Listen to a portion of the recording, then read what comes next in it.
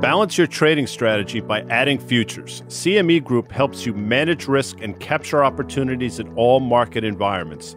Capitalize on around-the-clock access to highly liquid global futures and options market across all major asset classes.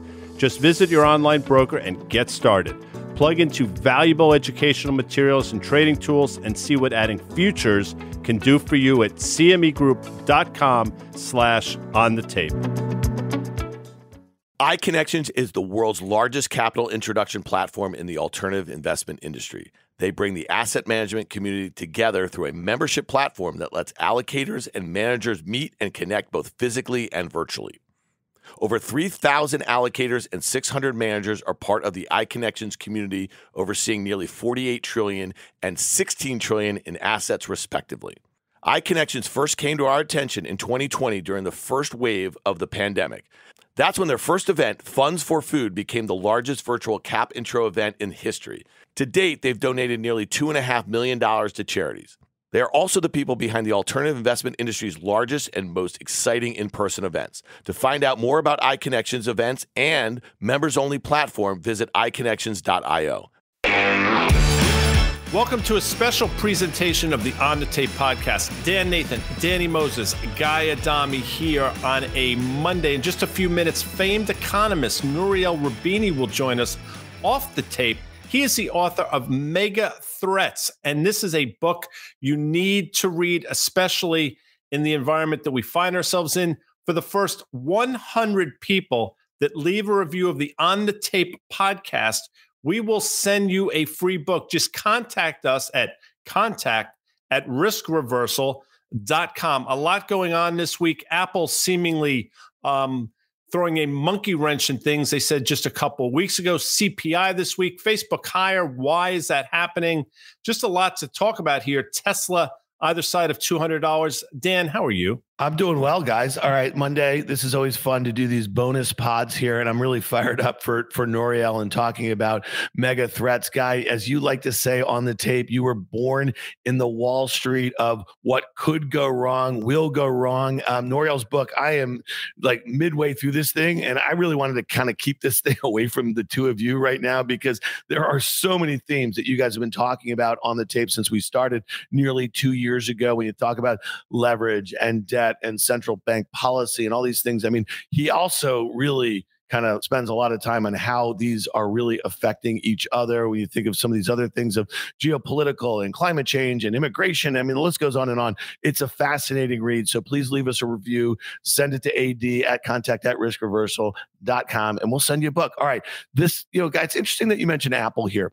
Less than 2 weeks ago, they reported, right? And they talked about China and they talked about, the demand and supply dynamics with, zero COVID. They manufacture a lot of phones over there. The supply chains are oriented over there. They also really rely on a lot of demand over there. And at the time, it was the only one of the 5 mega cap tech stocks that gapped up after its earnings. Remember that? So we had Microsoft, Amazon, Alphabet, and Meta all get murdered, and this one gapped up. Well, it's filled in the whole gap. They basically pre-announced for this quarter. They're basically saying that they're going to have a few million less phones available to be made and to be sold over there. So stocks down here. On the flip side of that, Meta, which has been down, 30-some% over the last few weeks here, huge gap after their earnings, is up 6.5% as we talk because Mark Zuckerberg's announced some big layoffs. So it's just kind of interesting when we think about gaps in the market after pieces of news. Carter Braxton Ward likes to say gaps like to be filled. Well, Apple's filled its upside gap. Meta is trying to kind of fill at least a portion of that.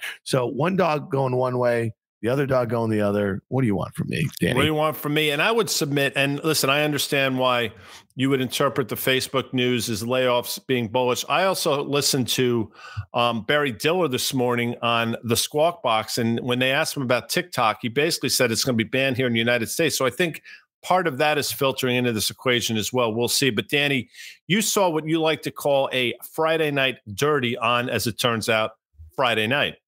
Yeah, 2 things before I get to that. When stocks enter value stock territory like Meta is, it'll trade up on cutting announcements. If you're a growth stock and you do that, you get killed. But I think Meta has entered the time period where, okay, it's kind of basing here maybe. I don't know. I'm not a buyer. I'm not shorting here, but I just wanted to mention that. That means it's in the hands now of value buyers versus growth. So we've been talking about the buy now, pay later sector for over a year, more than a year. And I covered short now, cover later is what I think I called it at the time. But Affirm, which is one of the largest ones out there, remember, started by Max Levchin, right? Technology genius whiz, right?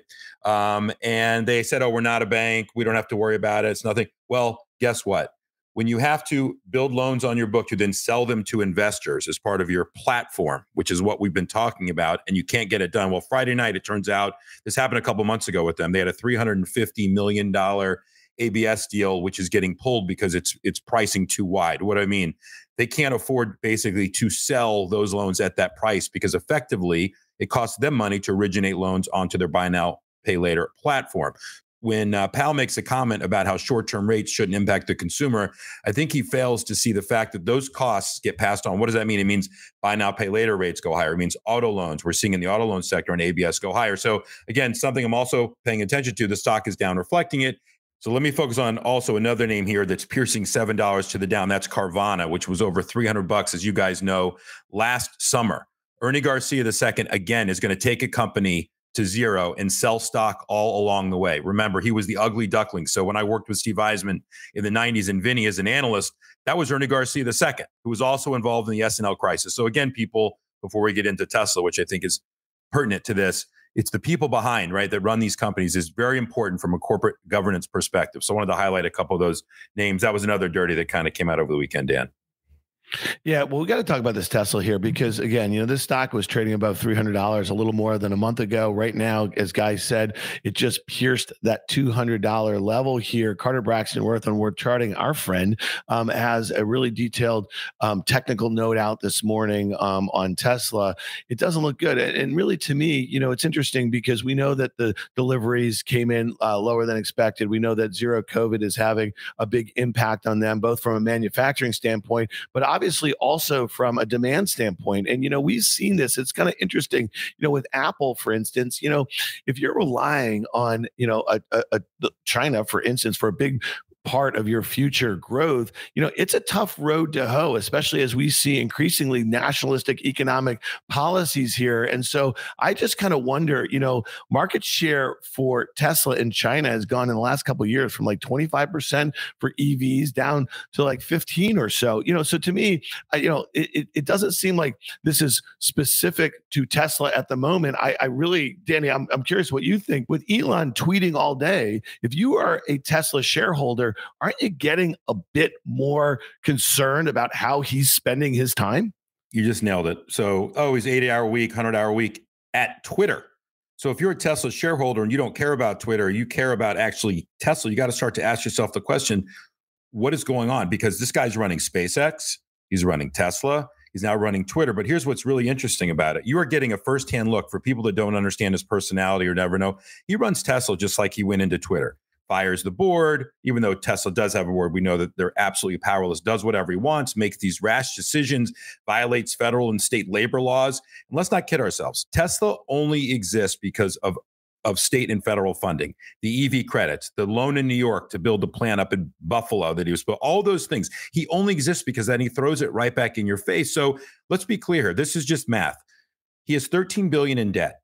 The revenues or profits from Twitter will not cover that debt. I wonder if in these debt covenants somewhere or where he has pledged more stock, because remember, he has not sold any Tesla stock. There hasn't been anything reported to kind of fill that $2 to $4 billion gap that he needed to close. Where is that? Did they lend him the money based upon his stock? So you might see the two worlds converging. And you're right, Dan. I mean, he took off more here than he can swallow here. We've been saying for a while that 175 was going to prove to be support in Tesla. It looks a lot more accurate now than it did maybe a few weeks ago. And I'll just mention this, not the dog pile on the rabbit, but the ARK ETF continues just to sort of melt down, now trading with a 34 handle, Danny. I think it's within earshot of a 52-week low and levels we probably haven't seen since the spring of 2020. So Jack Huff from Barron's does his podcast. It's called Barron's Streetwise. It came out over the weekend. He had Scott Galloway on, and they had Brett Whitten. Okay, that's like a fire in a matchstick. I mean, Brett Whitten is from ARK Invest. He's their futurist, right? And they were talking about Twitter and Tesla. Everyone should go listen to it or read it. But when you think about that, guy in that context, I wrote this thing. There is no investment criteria for Tesla. You just believe in Musk. And the whole thing about Twitter and SpaceX and Tesla has been about Musk's brand. And Musk's brand is being damaged here by the second as he gets exposed. So to me, Tesla doesn't trade on fundamentals. It trades on his brand, and it's being degraded by the second. But everyone should listen to that, and you realize what you're really up against. If you want to go buy Tesla, more power to you, but you should listen to what the arguments are on both sides. And here's the other thing. We've been talking about this for a while. He is literally single-handedly, through his tweets, alienating the next Tesla buyer. Like think about this one. This just hit, okay? This is Monday morning here. Elon Musk, who has 113 million followers. I think that's more followers than anybody on the platform that he owns himself, okay, that has 330 million monthly active users that gets broadcasted to billions of users, okay? So this is his sole mouthpiece. He tweeted, 2 independent-minded voters shared power curbs the worst excesses of both parties. Therefore, I recommend voting for a Republican Congress, given the presidency is Democratic. Think about what's going on right here. I just think it's really dangerous. And, I've been saying this for a long time. And, Danny, you have too, from a very different perspective. I just think he's like a really dangerous guy. I think that he, like, literally, remember he was in like the early Iron Man movies. He was kind of like this avatar for Tony Stark. And you know what? We didn't get Tony Stark. We got a Bond villain. We literally got a guy who literally says that he's doing this for humanity. And I just don't buy any of it. And you look at how he's using the platform here. So listen, man, I think it's peak Musk. And I think to your point, why are we talking about the price of Tesla and talking about a chart? If this thing goes materially lower and he has pledged all of like a lot of stock, right? We know that he sold a lot of stock to put up for the equity. But Danny, your point is, to fill the equity gap from the April sort of commitments that he had, he was either going to have to sell stock or he's going to have to pledge a stock. And the lower Tesla goes is the more likely that he has margin calls, okay? So if you are a Tesla shareholder, you are bearing all of the risk of what he does or doesn't do with Twitter. And I got to tell you, I don't have a position right here, but I've never wanted to see so many banks that actually put up the capital for the debt who are wearing it. And I'm hearing from people, as you are too, they are literally, the opening bid is like 50 cents on the dollar, okay? Like for when they're going out and trying to syndicate this, okay? And then all of these equity holders. I mean, are you kidding me? 6 or 7 months after this deal was committed at $44 billion, Jack Dorsey, who co-founded this company, rolled his 2.5% position into the deal, into the private sector. You want to ask how dumb this guy is? Think about it. Like think about the exit that he got, and he rolled it into it. And I don't know if you saw this. He's actually going back and forth on Twitter with Elon over the course of the weekend about how he's basically thinking about the platform and that thing. This thing's a mess, and it really can be the downfall, to your point, I think, of this Tesla stock. And Dan, just to put that back together, you're 100%. People have to put Twitter and Tesla together because of the reason of what Musk has at risk here. So that's 100% right. So his personal stake in Tesla, which would cause the stock to unravel if he was forced or got margin called on it, what happens at Twitter is going to have an effect on that. And let me just say this. He's exactly who we thought he was. He's a narcissist. He would have said the opposite if it would help him. He needs the Republicans in office to stop these investigations into him. It's that simple. He does whatever's right in front of him. So we can move on from that, but that's basically it, guys. Before we get to Nouriel, real quick, it's worth mentioning, obviously, the whole EV movement was on the back of hopefully getting away from fossil fuels. But as we sit here at the end of September, I think it was September 27th, the OIH was trading around 205. As we sit here right now, it's about to make a new 52-week high, trading around 316. I think the high was made back in June. And the stealth rally in some of these oil service names, Danny, that we talked about last week with Vinny and Porter, to me, is fascinating. Yeah, I mean, in the coal names in particular. So when they were on the podcast the other day, Peabody, which they mentioned, BTU had reported, and the stock kind of was up $3 and kind of pulled in, and they were buying the hell out of it that day around 23, 24. And you saw what happened. You have natural gas, which I believe, Guy, if I'm not mistaken, someone look on their fact set machine, but natural gas is spiking again today. That normally has a correlation directly to coal, but they came out and basically said that that they called off the merger with the company in Australia. And that was kind of the overhang that prevented that stock from moving higher. But yeah, I think there's still a lot of money to be made here. One thing I think is worth pointing out, there was an article today on Silicon Valley Bank and First Republic Bank, a lot of these kind of high flyers that cater to high net worth individuals and companies specifically in the technology space as it relates to Silicon Valley. Stocks have gotten hammered. And I'll say it again. This is going to be the time for active investors to make a lot of money. And even if you're a mutual fund, it's not about the XLF. It's about what's in the XLF. The divergence in that sector alone, and that has been massive. And again, I would tell people, do your bottom-up work. It's going to pay off a lot. When we come back, the author of MegaThreats, 10 Dangerous Trends That Imperil Our Future and How to Survive Them. Danny Moses, right up your alley. Nouriel Roubini. Introducing event contracts from CME Group for individual investors who want a new, less complex way to trade some of the world's most recognized futures markets. They're smaller, lower cost, with predefined risk. Event contracts let you trade your views on daily up or down price moves in equities, gold, oil, and more. The markets you know and use every day. Take a position by choosing a side with event contracts from CME Group. Learn more at cmegroup.com/event contracts.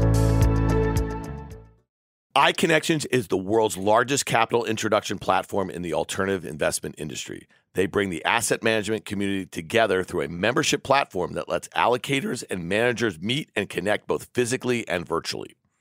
Over 3,000 allocators and 600 managers are part of the iConnections community, overseeing nearly $48 trillion and $16 trillion in assets, respectively. iConnections first came to our attention in 2020 during the first wave of the pandemic. That's when their first event, Funds for Food, became the largest virtual cap intro event in history. To date, they've donated nearly $2.5 million to charities. They are also the people behind the alternative investment industry's largest and most exciting in-person events. To find out more about iConnections events and members-only platform, visit iConnections.io. What's up? Guy here. Did you know FactSet is the official data provider for Risk Reversal Media? FactSet is the key to all of our analysis. It's not just charts. FactSet provides insight into the top headlines of the day, private markets, and sector-specific data. If you ever have issues, get help from their support team that is committed to your success. Visit FactSet.com to experience the power of FactSet and request a free trial and unlock access to the tools that matter most to you. Nouriel Roubini is a professor emeritus of economics at NYU's Stern School of Business and chairman of Roubini Macro Associates, LLC. He has served in the White House and the United States Treasury. He is also the author of the new book, MegaThreats, 10 Dangerous Trends That Imperil Our Future and How to Survive Them. Available now wherever books are sold. Nouriel, welcome to On the Tape. Mary Shelley, Edgar Allan Poe, Dean Koontz, Stephen King. All these authors are authors of fiction, and they're terrifying. But what Nouriel Roubini wrote is not fiction. It's nonfiction, and it's equally terrifying. Nouriel, how are you? I'm doing really great today. It's wonderful being with all of you guys. It's great having you. And listen, we're reading your book, and I think it is a must read. And we were just talking before the podcast, and you said this is the most important book you've written. Speak to that, because if you think about it, when you make that kind of superlative, that speaks volumes. Well, it is the most important book I've ever written for the following reason. I'm an economist. I believe in comparative advantage. And usually I write about economic, monetary, and financial issues and risks. But I realize that in our world today, these economic and financial risks are interconnected with many other ones. There are social and political risks. There are geopolitical risks. There are environmental risks. There are health risks. There are technological risks coming from AI, machine learning, robotic automation. There is a risk of deglobalization and fragmentation of the global economy. And I realized that each one of these mega threats that I discuss in the book affects the other and is affected back. It's like a 10 by 10 matrix where everything in a holistic way is interconnected. So all these risks are connected to each other. We cannot talk about economics without talking about politics and geopolitics. We cannot talk about geopolitics or environment without understanding the financial implication and the economic ones. So it's a bit ambitious because usually people say, stick to what you know best. I had to spend a long time understanding politics, geopolitics, environments, science, technology, and things I didn't know as much about I take an economic angle to this issue, but I'm trying to connect all these threats together. That's why it's my summa in some sense. Well, Nouriel, I'd love to get a sense of kind of when you started thinking about putting this all together in one book. Was it the start of the pandemic where we saw a lot of these mega threats kind of smashed together? And then we saw a lot of very unprepared organizations, whether they be governments or central banks or, international organizations, not really ready for the sort of event that we had unfold over the last couple of years. And I'm just curious. And again, I've been reading this and it is a fascinating read. The idea that you put them all together and how they might intersect, as you just talked about, is something I really wanted to keep this book away from Danny and Guy because, it was unavoidable. But these are all themes that we talk a lot about, and the ones that I know, are forefront for us is central bank policy, is debt and leverage, and a lot of the way our listeners think about how those affect their investments and the like. But talk to us a little bit about when did you conceive of the idea of putting this all together in one book? You're right. I conceived of it at the beginning of the COVID pandemic because this was a major shock to the global economy. But then I realized that the policy response is going to eventually lead to inflation, but there will be also negative supply shocks going to lead to a recession. And the combination of the two will be stagflation. I'm old enough with gray hair. I remember the 70s when we had two major oil shocks and we had stagflation. And I realized it was not just about stagflation.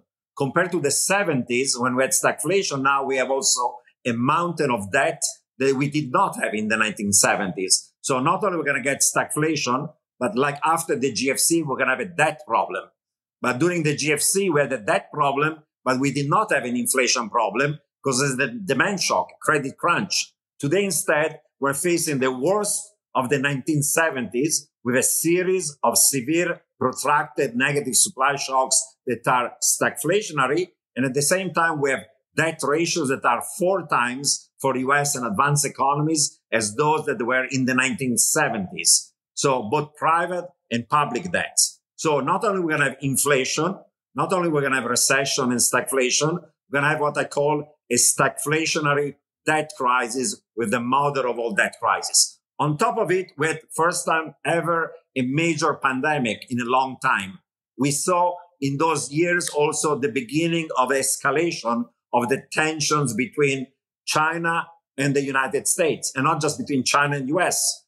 We saw what happened between Russia and Ukraine, the escalation of the tensions between Israel and US on one side and Iran. So I realized that we were not only in a geopolitical recession, we were in a geopolitical depression that was similar to the one that occurred in the 1930s, where you had a bunch of revisionist powers, violent, aggressive, authoritarian coming to power. And these powers were challenging the economic, social, political, and geopolitical order that the US, Europe, and the West had created after World War II. These are revisionist powers like Russia, China, Iran, North Korea, and increasingly also Pakistan, and they're allied to each other. And this geopolitical depression would lead to a Cold War between US and China. This Cold War is going to get colder with the risk even of a hot war. And I predict in advance, when people did not expect it, that Russia would invade Ukraine in December of 2021. I saw it coming. And I realized that in addition to the geopolitical consequences, this geopolitical depression is going to lead to a decoupling, to a fragmentation of the global economy, to balkanization of global supply chains, to a division of the world in two warring economic, financial, technological, political, currency, and monetary system. And that will be also stagflationary, on top of the risk of having even violent war and potentially even World War III. This is something that people are starting to talk seriously about, even in Washington, that this escalation from a Cold War that is becoming colder could lead to essentially to a hot war. So we will be lucky, as even my friend Neil Ferguson said in a column recently, if we only repeat the 1970s when we had stagflation. But we have a risk of repeating what's happened in the 1930s with the economic and financial meltdown, and then 1940s, where the rise to power of authoritarian aggressive regimes in Germany, in Italy, in Spain, and in Japan led to World War II. So that's the danger we're facing. economic crisis, financial crisis, debt crisis, but also political and geopolitical crisis on top of an environmental problems becoming more severe and a situation which pandemics are becoming also more severe, in part because of climate change, and where now liberal democracy is being challenged by extremist parties of extreme right and extreme left all over the world. And on top of it, we have now the layer of AI, machine learning, robotic automation that's going to increase the economic pie, but make it more unequal and lead actually to a backlash because it's going to cause massive job losses and permanent technological unemployment. This is a perfect storm. Actually, it's worse than the 30s and the 40s because at that time, they did not have to worry about AI. They did not have to worry about climate change. These are new threats that are specific to our times. Nouriel, just to bring it back to the markets for a second, we were in lockstep with you in 2006 and 2007. You were in our offices. We were a subscriber to your newsletter. And I think for the people that only see you as, Dr. Doom or whatever, you want to be Dr. Realist, which is what you are. And you talk about everything with such passion and knowledge. But I want to just say one thing that you highlighted in your book that I think is the key for all these investors right now is that I don't think that you believed, and I didn't believe, that the governments globally would bail out the system as much as they did, or that they would have needed to do that. And the moral hazard that has been created as a result of that, just want to slap people a little bit in the face and wake them up. That to me is a key ingredient in all of this, is the lack of acknowledgement of the moral hazard that's been created by the central banks and how painful it is and going to be to unwind that. Can you talk about that, please? Absolutely. One thing has happened in the global economy, this massive buildup of private and public debt. The sum of the two globally in the 70s was 100% of GDP. By 1999 was 200% of GDP. Today is 350% of GDP and rising. In advanced economies, 420% of GDP and rising. In China, 330. In the US, that ratio, private and public, is higher than after the Great Depression and after World War II. And we have not coming out of a Great Depression or a major war. Why this buildup of debt occurred? There is a long factors about it. We always kick the can down the road. We don't want either to raise taxes to pay for the spending when Democrats are in power sufficiently, and we don't want to cut spending enough when Republicans are in power to cut taxes. So there is a bias both on the right and on the left towards deficits. And there's a bias towards deficits in good times, and there's a bias, of course, when there is a recession. And it's not just the buildup of public debt, but also of private debt. We democratized finance because people wanted to keep up with their Joneses and their income was not sufficient to pay for their own consumption. And therefore, we created the mortgage crisis. People were using their home as an ATM machine. And now we have democratized it again by having this day trading on Robinhood and so on.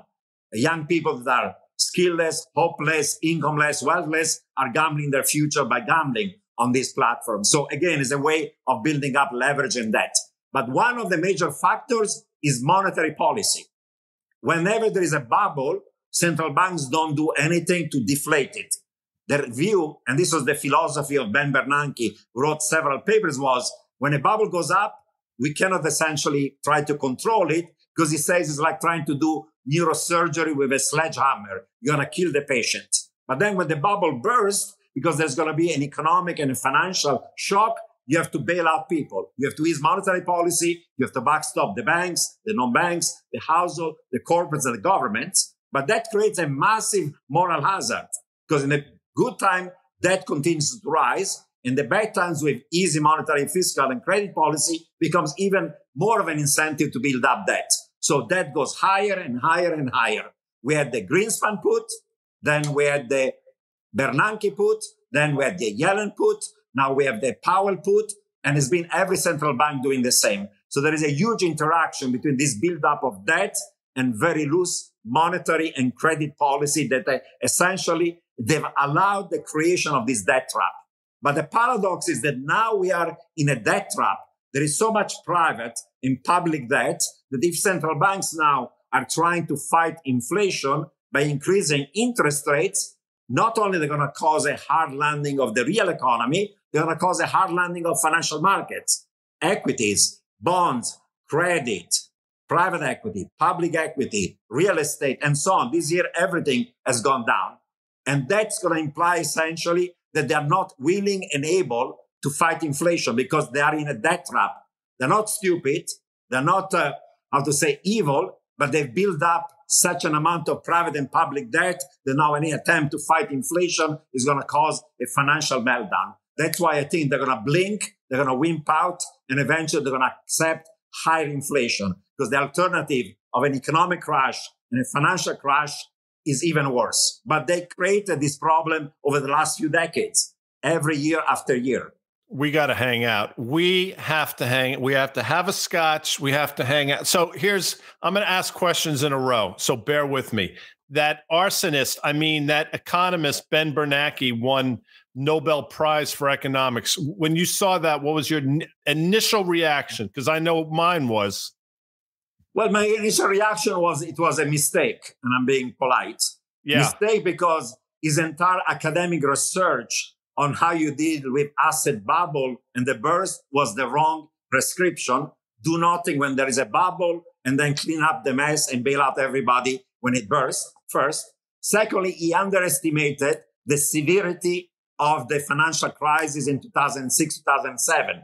Tim Geithner, Janet Yellen, the Fed were telling him, we have a massive mortgage problem. It's going to go bust. They're going to have a banking crisis, a recession. I was saying it more loudly. He was not listening.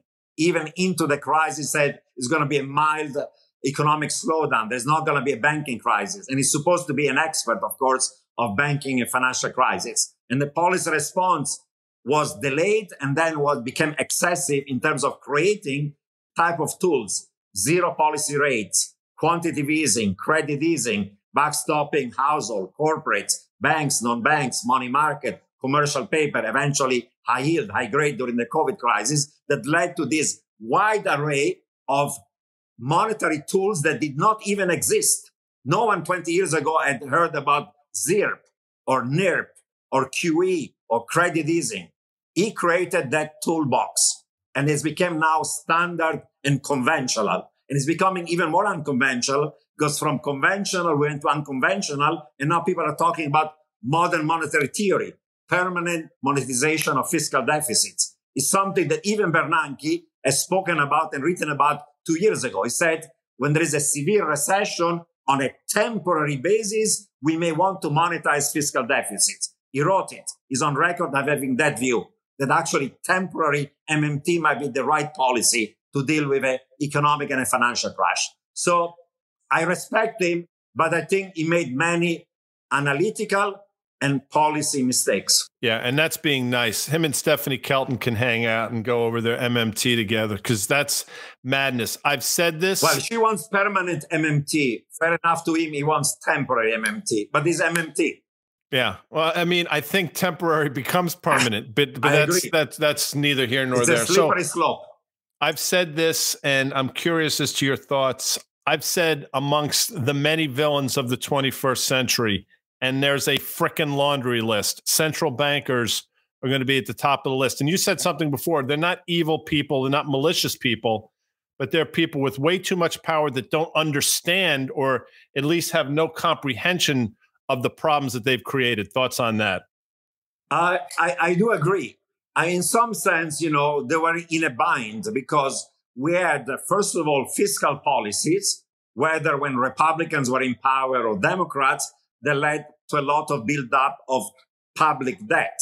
And then if you try to use monetary policy then to fight that, you're starting a fight with fiscal authorities. And monetary authorities usually say, we don't want to tell the fiscal authority what they should be doing.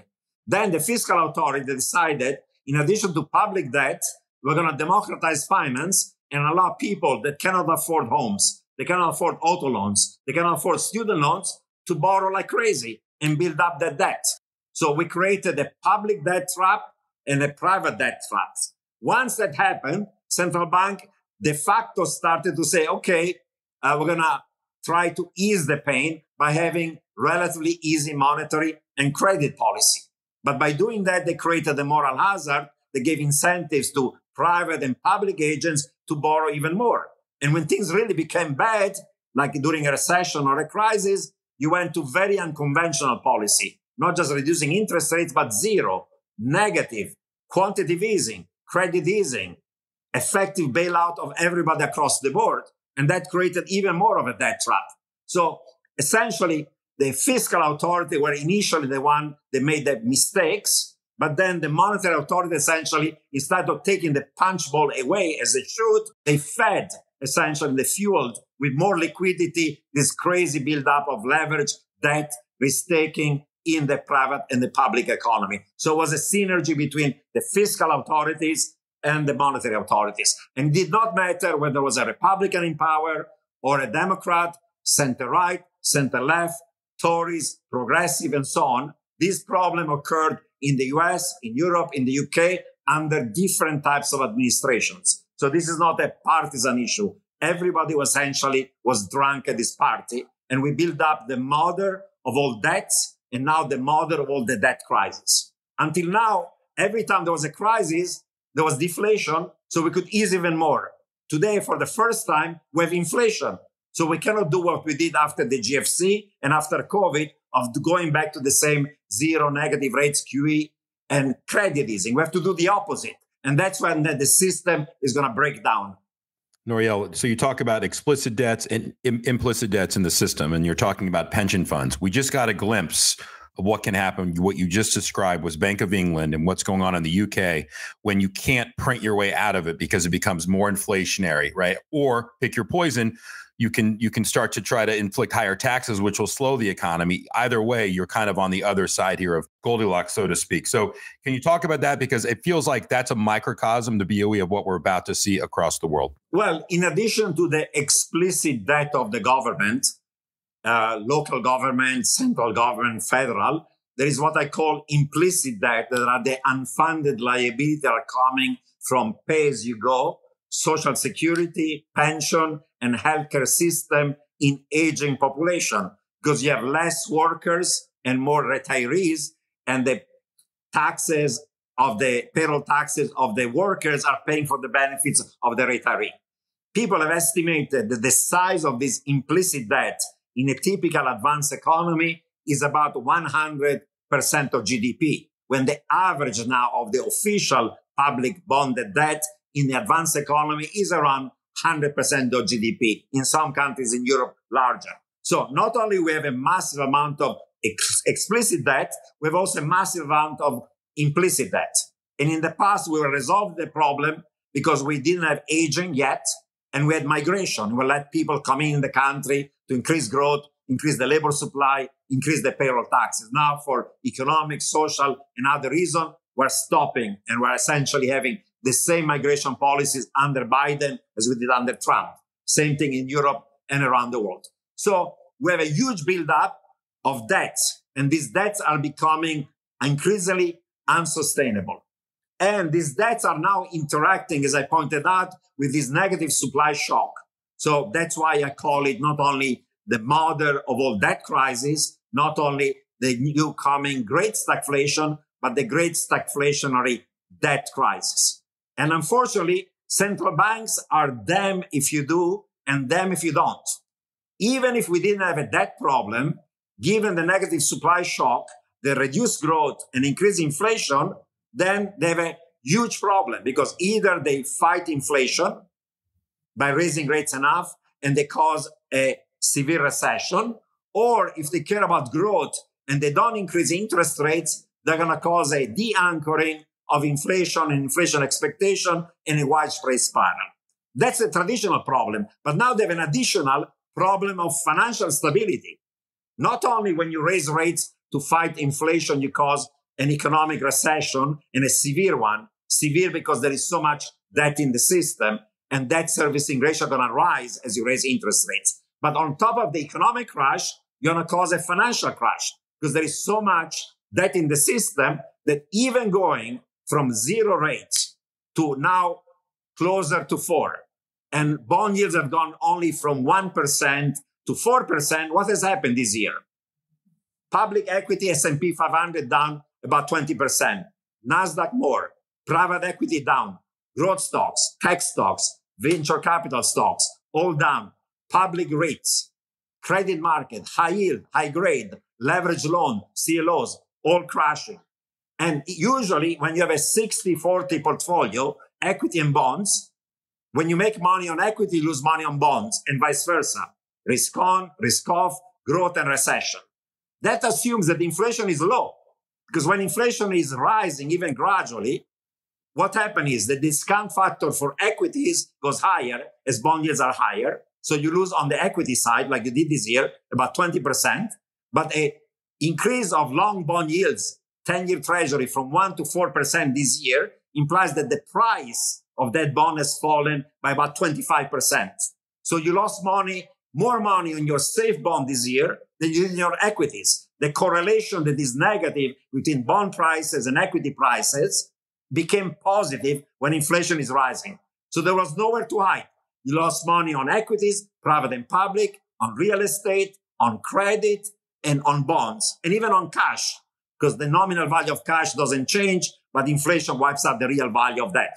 So this is a situation when you have a problem you created with stagflationary shock, too much debt, and the need to fight inflation. It's an economic problem, but it's a massive also loss of financial wealth across the board. There was almost nowhere to hide this year. So Nouriel, you just described a lot of the kind of ripple effects we're seeing from just, you know, the debt splurge that we've seen globally. Where do you expect to see, you know, the first blow up? You know, people have been kind of pointing to China for, you know, a decade or so. You know, we know that the U.S. was ground zero for the mortgage crisis that kind of morphed into a global debt crisis, right? And some people would say that it's been a rolling debt crisis really since, you know, the mid-aughts or so.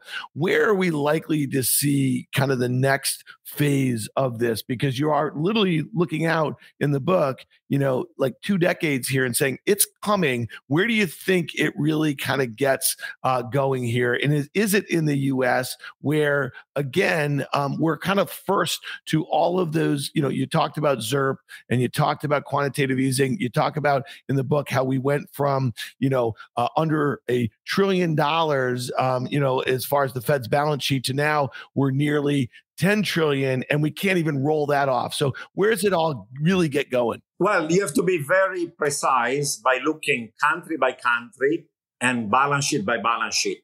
Within each country, there is the balance sheet of households, of corporates and the private non-financial business sector, banks, shadow banks, the government, central and local, and then the country overall. And depending on the country, the stresses are different. I would say to generalize the following observation. During the GFC was mostly a problem of balance sheet of households that borrowed too much for mortgage debt and excessive leverage and risk-taking of the banks. It was not just the US. We had the housing bubble going bust in Iceland, in Ireland, in Spain, in Dubai, in Italy, in Greece, among others, because there were housing bubbles all over the world. So it was household and regulated banks. After the GFC, the household balance sheet improved gradually, not because they saved more, but because they defaulted. And therefore, they reduced their debt through default. And then we regulated the banks, Frank-Dodd, Basel III, with more liquidity, more capital, and so on. So the buildup of the debt, because we had very loose monetary policy for a decade after the GFC, went, however, into one, the corporate sector, the shadow banks, and the governments. Corporate sector, because you had high yield debt that started to explode, became very cheap with spreads on high yield very low. You had all the fallen angels that were formerly investment grade, and they became below investment grade because of their leverage. $1 trillion of those types of debts in the US alone for fallen angels. And then with the buildup of private debt, not just traditional bonded high yield and high grade, leverage loans, CLOs, Cov Light, and other forms of private debt. And those risks became also excessive, especially because the covenants on that private debt were extremely loose and dangerous. By the way, before the COVID crisis, the Fed was writing their quarterly financial stability reports.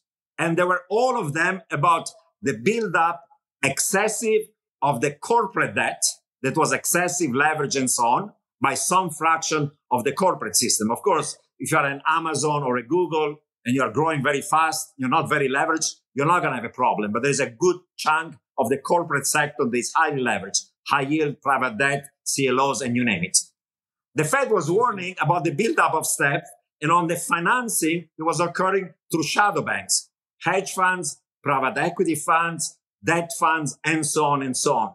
So that was the nature of the risk, not just the US, but also in many parts of Europe and advanced economies. But the paradox was there were many zombie corporations and businesses on the onset of the COVID crisis, and they should have gone bust.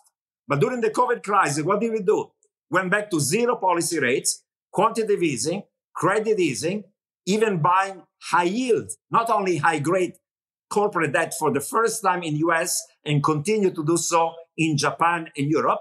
We backstop money markets, commercial paper, and the fiscal stuff backstop every business in the land. Household, corporate, small businesses, big businesses. So the zombie, highly leveraged corporates that the Fed was worrying about, they should have gone bust. Not only did they go bust, they were bailed out and they borrowed even more. So we created even more of a leverage problem in the corporate sector. But now the party is over. The entire CLO market in the US and the leverage market in the US right now is almost shut down. The spreads have become so high that the issuance starting in October is going towards zero. And this is only the beginning of the problem. We don't yet have a recession, and high yield spreads are 600 basis points above Treasury.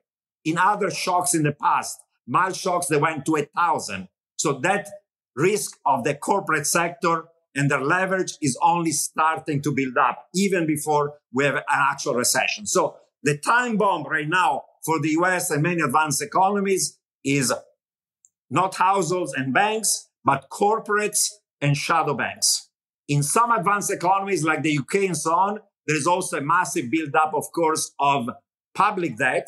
And with reckless fiscal policy, we know what the market discipline is telling you when you have a reckless fiscal policy. We're not yet there in the United States, but we could be there if and when we get into a recession.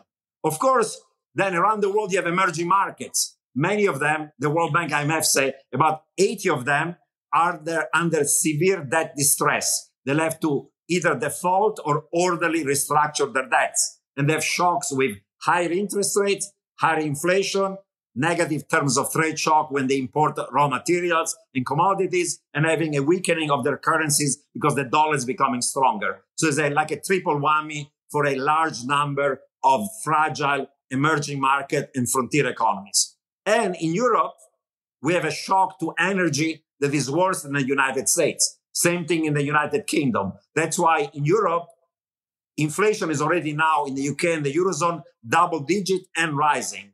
And the Bank of England is already officially predicting 5 quarters of negative economic growth. And the ECB is already officially revising their forecast to say, most likely we're going to have a recession. The Fed is still delusional to believe they're going to avoid a recession. I think it's mission impossible. But in the US, we're not yet there, going to get there quite soon. So the debt problems are across the world. Advanced economies, emerging markets, frontier economies, poor countries, and whether it's households or corporates or banks or shadow banks or government, in some sense, it doesn't matter because of the snowball effect from sector to sector. In the past, when you have a corporate debt crisis or a household debt crisis, the banks and the shadow banks go bust. Then the government has to bail out the banks, and then you have a sovereign debt problem, like in Europe, and you have a doom loop between the banks and the sovereign. So it doesn't matter whether it's a sectoral problem. The sectoral problem from the private sector can go to the financial system and then to the sovereign. And therefore it becomes a bigger debt problem. That has happened in the past, is going to happen again in this case. Nouriel, so the multi-trillion-dollar question, which leads back to everything you're describing, to me, one of the biggest things that I don't know what's going to happen is U.S. Treasuries. Will they start to trade on their own profit and loss income statement, or will they be a flight to quality? Because everything that you're describing to me, if people believe that the full faith and credit of the U.S. is at risk, there's no bottom, obviously, to the market. So how do we are we going to be at 1% to 2% Treasuries here in the next 12 to 18 months? Or are we going to shoot up to 6 or 7 on a credit worthiness aspect? Because that's always been the biggest question for me. Well, the US is lucky because the dollar is still the major global reserve currency. And often when there are risk-off episodes, people go into the safety of the US dollar. And this year, because of still the lingering effects of COVID, because of the risk of stagflation, because of Russia, Ukraine, and because of the tightening of monetary policy by the Fed, people have gone into the dollar, while, of course, long-term treasury yields have gone much higher because you have inflation in the system. So you had the situation in which, in spite of a stronger dollar, money is not flowing enough into treasuries to reduce the yield goes higher, okay? But at least the dollar for now gives you the ability to finance this large US budget deficit. And with some exception, like March of 2020, when there was a liquidity shock and even bond yields were going to the roof and even safe currencies were falling in value and even gold was falling in value, everything was falling in value because you had a liquidity crunch and a panic, usually people are still going in the safety of the US dollar. Of course, if there'll be sovereign debt problems, they're going to start in the United Kingdom or maybe in Italy or eventually in Japan.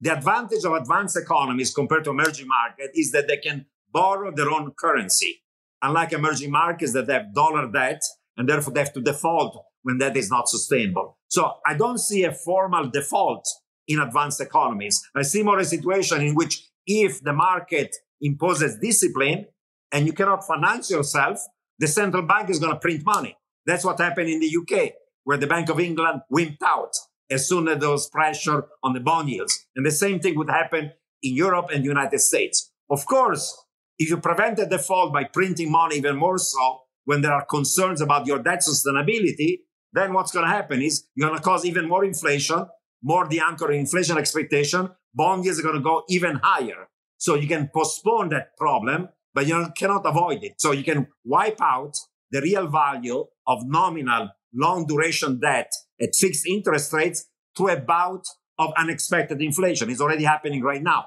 But unless you go to very high inflation, you're not going to reduce the real value of that government debt like Argentina did or Zimbabwe. And I don't expect hyperinflation. I expect high single digit inflation. So you can fool all of the people some of the time. You cannot fool all of the people all the time. So if central banks are going to now start to monetize this deficit because interest rates are going higher and they want to prevent the economic and financial crash, inflation expectations get de-anchored, and then the long-term debt that comes to maturity has to be refinanced at much higher interest rates. And the short-term debt that comes to maturity has to be refinanced at higher nominal and real rates. Real because when inflation is high and volatile, there is an inflation risk premium.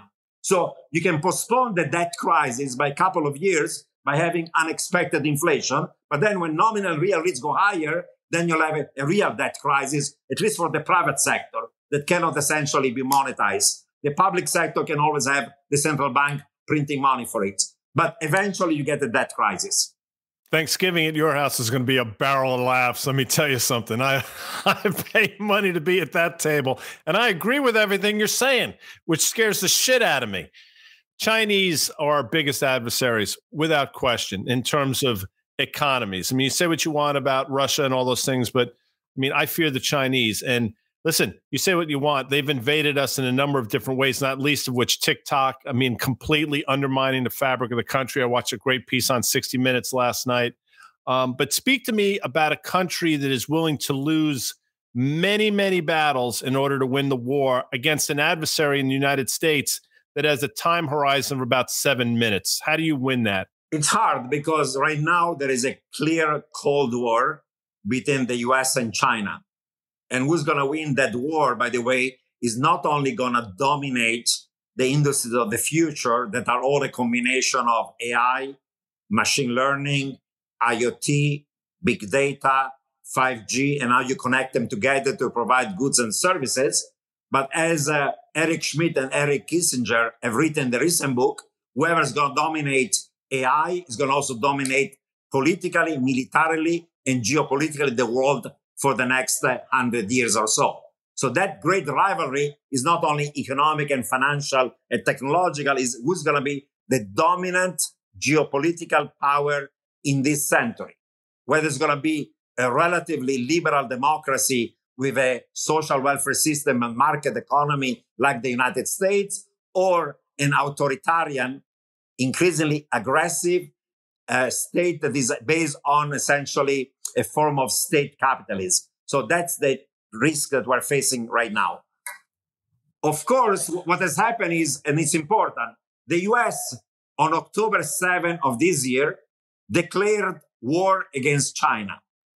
You'll mark that day as the beginning of the war between US and China, because US decided to sharply reduce the ability of Chinese to buy semiconductors and semiconductor equipment and people that deal with those businesses for Chinese military and civilian advanced application to AI, machine learning, quantum computing. That's a declaration of economic and technological war. What we did with Huawei was spare change. We had to do it because the Chinese are going to then use those semiconductor and equipment to win that battle. We had no choice. But remember, from a Chinese point of view, that's not anymore competition. It's not anymore rivalry. It's an attempt of the US to now contain China. And I'll remind you one thing that happened before Pearl Harbor. The US was seeing the threats coming from Japan and decided to limit the exports of what? Scrap metal and oil to Japan. Japan considered that one such a threat to their own security that they went for Pearl Harbor. And that Cold War became a hot war.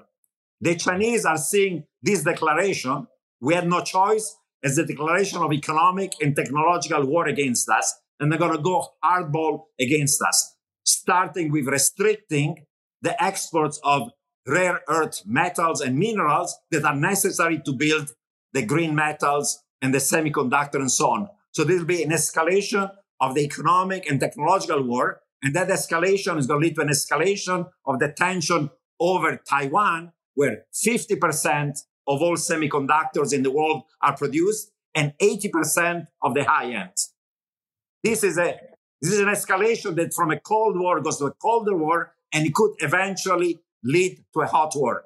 And the head of the US Navy last week said that Chinese may attack Taiwan not 5 or 10 years from now. He said as early as 2024. All right. So I asked you this next question. It's kind of tied into a lot of what you just talked about here. And I ask you this at the risk of losing your blue check and possibly having your Twitter account suspended. Okay. If Elon Musk doesn't like the answer here, but to us, we've spent a lot of time talking about Elon and Tesla. Okay. Elon just probably overpaid for Twitter, maybe by $25 billion with his $44 billion price. Okay. And he did it, as he says, for humanity, because he loves us. Okay. This is the richest man in the world who bought what he thinks is the most important town square. He has 113 million followers on Twitter. There are only 330 million monthly active users, and that list probably goes lower. Okay.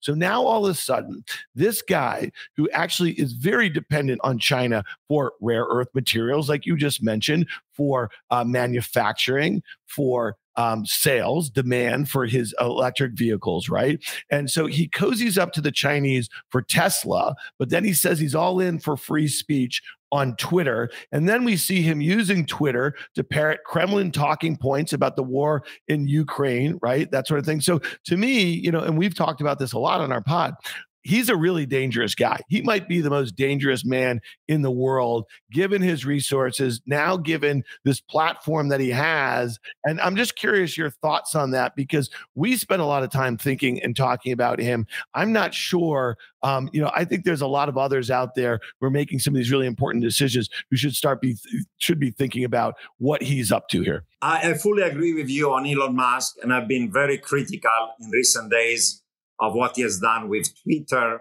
and other statements he's made on Twitter. And if I'm going to be banned, so be it. I don't care. I speak my mind. The point about Elon Musk is not only the risk it's going to allow anti-Semites, racists, Nazis, white supremacists, weirdos of every sort using this platform to really threaten and let even our adversaries, because there are thousands of trolls in China, in Russia, in Iran, in North Korea, they're trying to create misinformation and disinformation. So it's delusional when it says there's unlimited free speech. That's a joke.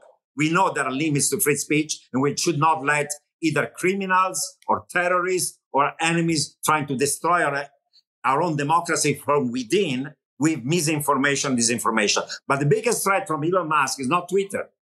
He is a total appeaser, not only of Russia, but especially of China. Smart investors like Warren Buffett realize we're on a collision course with China, so they're getting all their investments out of China, their financial investment. Unfortunately, Elon Musk has the huge factory in Shanghai of Tesla cars. He's delusional to believe that the Chinese are going to allow him not only to sell electric vehicles, but autonomous vehicles that are going to use which kind of technology? Because to have autonomous vehicles that move together, millions of them, without hitting each other, you need what? AI, machine learning, big data, IoT, and 5G. You think the Chinese are going to allow the US, 5G system to be used in China? Of course not. And we're not going to allow the Chinese cars with their own 5G to be used for our own autonomous vehicle. So he's toast in China.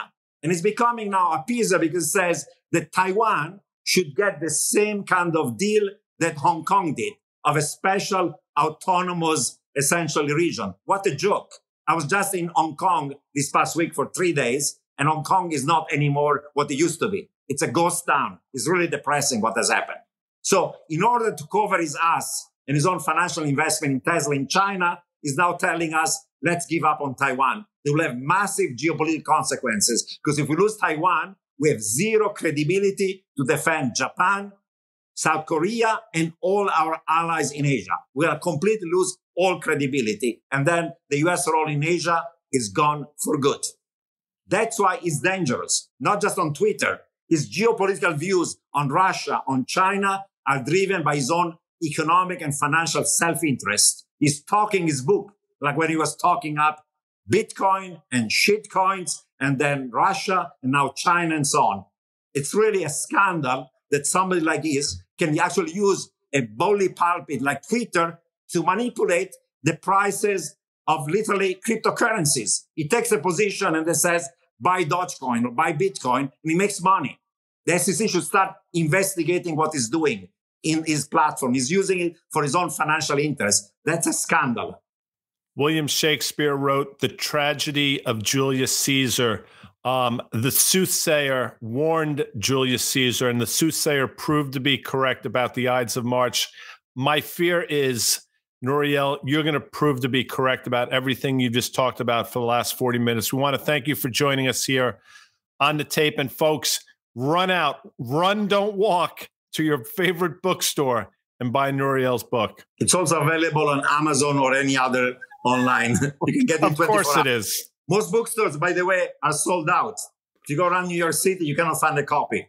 Yeah, literally. So you're better off buying it online.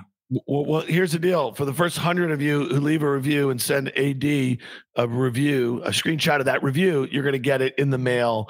So thank you, Nouriel. This was fascinating. We hope you'll come back whenever you want, man. Nouriel, it's great being here. I just worry that if you're right about all of this, there is no next book. We'll just be huddling together in a tent somewhere. But thank you for coming on. I'm working on making this a better world.